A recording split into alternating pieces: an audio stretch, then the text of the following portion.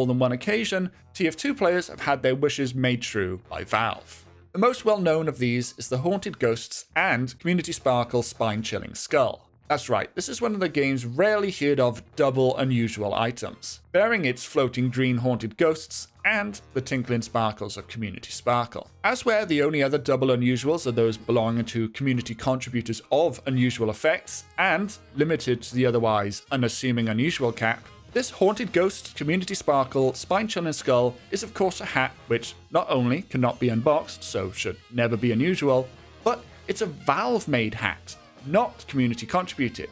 So having the light green community quality text as well as the Community Sparkle effect really makes this truly unique. If the owner's recent Steam activity and current item description are anything to go by, they even went on to successfully kick cancer's ass.